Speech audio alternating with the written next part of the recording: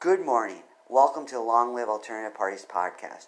Free Press Media Press, Inc., and Alternative Parties Books Publisher sponsors this podcast. I'm Andrew Bouchard. Welcome to the Long Live Alternative Parties podcast. Today, friends, we have another exciting guest on our podcast. Her name is Christina Khalil, and she is running for office, and she's with the Green Party. So welcome to the podcast, Christina. Thank you for having me. We're glad to have you. If we could get started by you telling us, I told them that you're with the Green Party and you're running for office. If you can tell us what office specifically you're running for. I'm running for United States Senate against the incumbent, who's a Democratic candidate and who's facing his second federal charge right now. Oh, my. Then what state are you in? I am in New Jersey. Okay. So if we could start by you giving us an introduction to yourself, a brief biographical sketch. Okay. So I'm a first-generation Egyptian, and I grew up in foster care in the state. So I traveled from house to house. Sometimes I was in youth shelters, and sometimes I was, a homeless youth. And I was able to, and during my time, I knew that education was key to freedom. So I worked very hard in school, and I had an amazing opportunity to finally go to college, and I never thought that I'd actually ever set foot on a college campus. And I went and I got my master's degree. But wow. When I was, I know, the entire thing, it's such a blessing because, I grew up with such amazing people around me and other really, really, really intelligent people. And I just, I always wonder why did I get very lucky with certain opportunities, and why didn't my other friends get lucky with certain opportunities. And last week somebody that was very close to me, he actually he passed away, and it was he's at peace now because he was really suffering, but we both were exposed to the system, and the system forgot him and neglected him, and somehow I was able to make it out. So it's just like when the people you grew up with, they pass away, and it's hard because when we're all young and we're all kids, we have this wonderful dream that we're all going to hang out, and we're all going to grow old together, and we're all going to be friends for life and travel and stuff. But the current policies prevent that because you have to work 2 jobs to survive, and they force people to isolate and not interact, and human beings are very social creatures. So we have to interact, but nobody can afford to go to the movies because we all live paycheck to paycheck, and no one can afford their medication. No one could afford medical treatment. So it's just it's really who draws the shortest stick at this point. The way the policies are set up, a lot of people are just unlucky. So I was able to be blessed, and when after working front lines at the hospital in COVID and seeing how our current policy makers and our current administration did not care about people in COVID, only cared about money, it really showed me how detached they were from the world. And I really said, if I ever had the opportunity to run for office, I'm going to go for it, because I finally was able to get to this place where I felt safe and I felt secured. And I'd like to give that back to everyone in this country and in this world. So that's why I picked the United States Senate seat, not only because of who I'm going against, but it's also, this is a message for hope and an inspiration, and just to tell people, I'm here for you, and you could put all your fears, your concerns, and your worries onto me, and I won't let anyone fall, and no one has to die anymore. We don't have to have this suffering, and we don't have to have a world full of pain. So this is to uplift other people, and the goal is to actually win. This isn't, a protest vote. This isn't, an ego thing. I'm working 2 jobs while I'm doing this. It's exhausting 24/7. And I already knew what I'd have to give up and what I'd have to do to push through. Because I knew that I was going to do this in 2018. it's just, I'm not going to back out. I'm not going to give up, because the goal is to actually help people. And I've already been exposed to a lot of suffering and pain, not just with myself, but with the people that I've worked with. And I'm tired of seeing families cry, and I'm tired of seeing, kids cry and their parents cry, and, just communities hurting, because a lot of these solutions are very common sense. Sure. So it sounds like because of you got advantages that you don't want to keep those to yourself. You want to use whatever you have to benefit others. 1,000%. And I don't know why I was given this opportunity and to have this platform, and I'm going to use it 1,000% to help people. There's absolutely no way.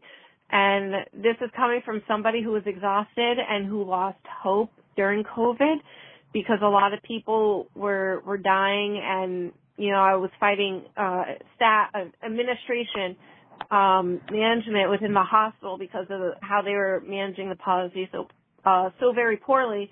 And I was like, I can't help people anymore. And I actually thought about leaving the field and just doing something low key and just saying, you know what, like, it is what it is, and accept it. But I said, you know what, I'm a fighter. I've always had to be a fighter growing up, and I've had to fight for everything. I was just like, I can't just like throw in the towel. So I'm like, I'm going to fight for the entire world. Let me just throw it all out on the table. Because, I have a lot, like, I don't have family to fall on, and I've already been threatened multiple times, but I'm like, F it. Like, this isn't the first time I've been threatened, and this isn't going to be the last time. Like, I'm going to help everyone, and I'm going to fight, because, it is what it is. You can knock me down, but I'll get right back up, and I've always done that. Sure. Sometimes when we interview candidates, they're open about talking about their opponents, and sometimes they don't want to. So you mentioned you had an opponent who was being indicted, right? Oh, yeah, Menendez. But you know what? The Democrats are really setting it up to have Menendez get reelected, which is kind of, sick, because now I'm going against 5 Democrats against Menendez, and the goal is for them to take signatures away from me. So that's going to be interesting. So we have a plan to sort of like tackle that. So yeah, no, they're very sick that I'm going against, a very sick war machine. Oh no. Yeah. So what is your platform for this race? As a senator, you represent your whole state. So what would you like to do in office when you get elected as senator? We're going to be implementing universal health care. Okay. And we're going to be ending the failed war on drugs. I'm going to be ending mass incarceration. I'm going to reduce and eliminate recidivism. I'm going to improve mental health care. I'm going to reduce, and the goal is to eliminate, suicide, because we've had 60,000 people in the last year commit suicide. And it's not just people died, it's that pain gets transferred to the family members. And I'm going to be giving hope to other people. I'm also going to be implementing better international policies so the world doesn't hate us. The world actually will start supporting and trusting us. I'm going to be regaining trust in politics, at least with me, because I'm not going to lie. I'm going to stand on my own 2 feet, and even if I wind up standing alone on policies in office, I'm going to follow through for the voters on everything. I even signed a contract so I don't take any corporate donations. Okay. And if I do take corporate donations, then I have to resign immediately but I'm being serious about this. I'm getting money out of politics because look what's happening. Nobody can speak up, for what's going on in the world because of money, and nobody wants to come up with resolutions, and the military industrial complex is just making bank at this moment. Sure. So since you deal with foreign policy as a senator, would you care to share some of your foreign policy ideas? Removing the sanctions from Venezuela and Cuba would be the first thing. First thing, okay. Yeah, and implementing and working on peace in the Middle East which is going to be a giant, giant hurdle to state for Palestine and Israel and actually giving Palestine their own infrastructure. But it's not even just tackling that because we've made so many enemies. It's how do we pull out, but also make sure that we stay on the same page, that we can draw a truce and we can get other countries to not be upset with us. And that also includes Venezuela and Cuba because we've done a lot of damage overseas internationally. One of the things that I want to implement is giving resources like, and this is where free universal education comes in, because I'd like to send doctors overseas, teachers overseas, help with ethical green infrastructure overseas. And I think that would be a way to say, like, you know, taking responsibility, because that's what leaders do. We're supposed to take responsibilities when things go wrong and saying, like, you know, we're sorry, we're moving forward, we're moving in the right place, and then just making sure that we all end. And that would be conversations with people, but also keeping the public, and instead of keeping secrets from the public, letting them know this is what's going on, and listening to the voters, you know, listening to their 2 cents too, and following through and having conversation with the voters saying, you know, we're moving this way. Redesigning immigration's another thing. So instead of putting families in ICE prison detention centers and, you know, ripping families apart and having kids go vanishing and taking the responsibility of that and finding those missing kids and missing people, and really, you know, pushing for real change and real solutions. Okay. Oh, yeah, and climate. I don't know if I mentioned climate, but that's no, you haven't mentioned that. So how do you feel about climate change? So the military-industrial complex is the world's biggest climate disaster, because as we're throwing bombs and chemicals and, you know, it impacts the climate. And there's a lot of research backing it up, and I've spoken with a lot of experts that are climate, you know, experts that have given me the education, and it's just removing, because war should be the last thing. And I don't want to say like I'm against war and I'm a pacifist. Like you always have to defend yourself at the end of the day, but you have to be able to have the ability of having a conversation first, and then, you know, moving forward. Whatever happens after, because I'm not going to put the American citizens' lives in jeopardy, ever. Sure. But so that would be the first thing, moving forward with an ethical Green New Deal, because as I'm learning that the Green New Deal was developed by the Green Party. The Democrats took that Green New Deal, but then they added the fossil fuel industrial complex with that. Removing the fossil fuel and keeping it ethically green, where we're not digging into the planet and we're actually focusing on renewable resources, and really pushing that forward. And what I also want, and then another thing I want to do is keeping, really involving and building up farmers within this country, which a lot of people don't realize is corporations are taking over. It's more we're importing foods full of chemicals, and there's a war on the small farmers currently going on. And it's really giving them their platform so they can remain independent, and we're not going completely corporate, and keeping food grown within the country. And what I want to implement countrywide within urban communities is like little tiny farms within the communities that are community ran and that are green and that people are growing and people are able to shop and get access to clean and fresh new food. Well, fresh food there too. Okay. Sounds good. So you gave us an overview of your platform.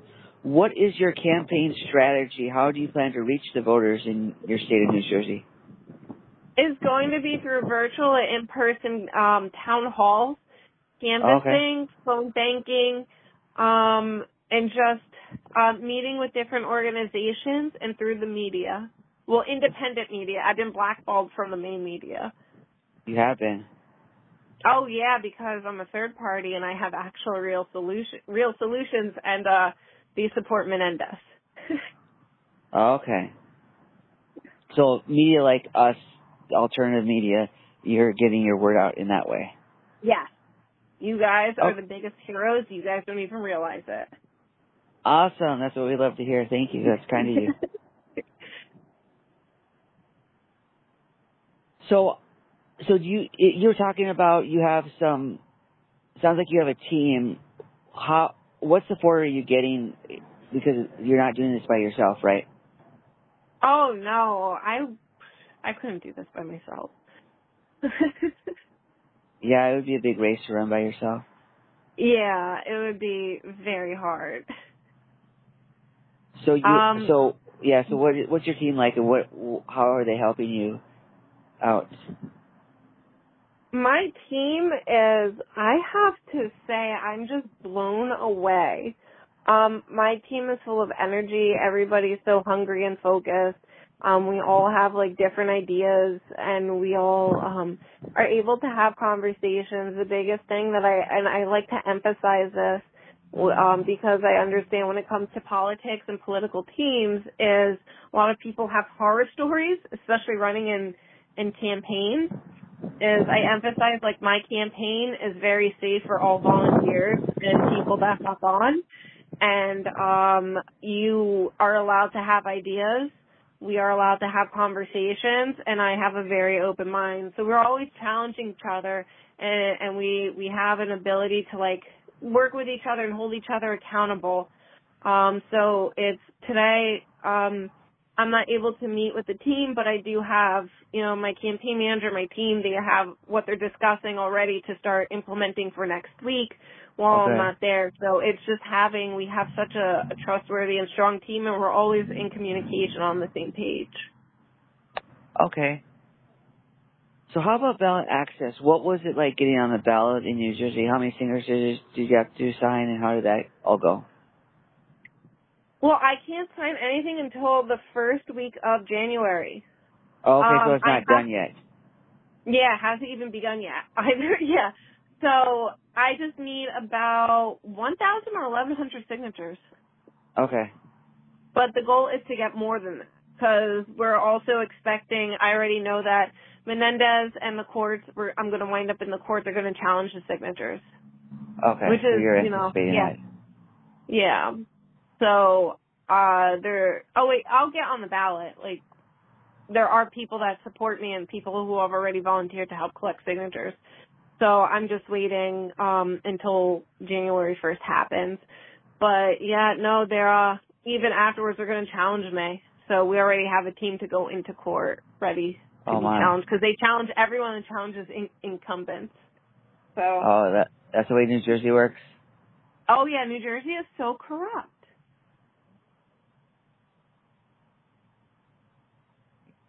So that's a whole different conversation.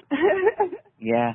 I think I remember we interviewed Madeline Hoffman, I think it was 2 years ago now, and she was talking about that, I believe.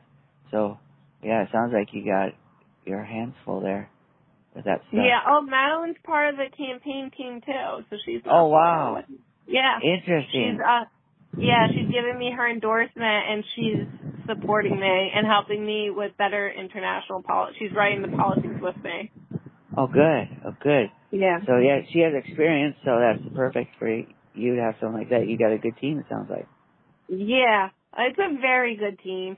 And I am trying to get Jon Stewart, too, on my team. So. Jon Stewart? The comedian. Interesting. That'd be awesome. Yeah, it's a work in progress. Sure. So because there are some races in November of this year, but yours is in 2024, right? Yep. Okay, so it's election day with most of the other races in 2024, right? November? Some are actually next week. So that would be more of the local races, like the school board, city council. So that would be more. Those would be the elections next week, and I'm helping other Greens. Okay, so in addition to your campaign, you're helping other campaigns. Oh yeah, I have no problem supporting other candidates. I'm canvassing for them. I'm sharing their stuff. I hate knock on door. Yeah, speak on their behalf. Like, the goal is to help end the corruption and get the right people in, and the only way to make the change is to stand as a united front. Okay, sounds good. So, Christina, how can our audience support you in your campaign? Honestly, through sharing, retweeting, sharing on Instagram, and encouraging other independent medias to reach out, and then also, like, if people can, just donating $5 or $10 here or there, because the little bit goes a long way. Like, I'm not taking corporate donations, no PAC or APAC, like no corporate donations at all. It's literally the voters and the people that want to see the change funding it. Okay, so it's a bunch of small donations from everyday people like you and I, right? Yeah. Yep. Oh, okay, that sounds like the way to do it. It's a good thing you're not. Yeah, I won't be bought out. Awesome. You'll have your soul intact. Yes, because I like to sleep peacefully at night. Yes, that's very important. So, Christina, we wish you all the best in your upcoming campaign. We trust it will go well for you, and it sounds like you're putting in a lot of effort, so it sounds like it's going to be a good campaign. Thank you. Thank you so much. I'm so excited to see what next year brings. All right. We wish you all the best with your campaign and also everything else in your personal and professional life. Thank you. Thank you so much. You have a wonderful day and weekend. All right. Sure thing. Take care and all the best. You too. Bye.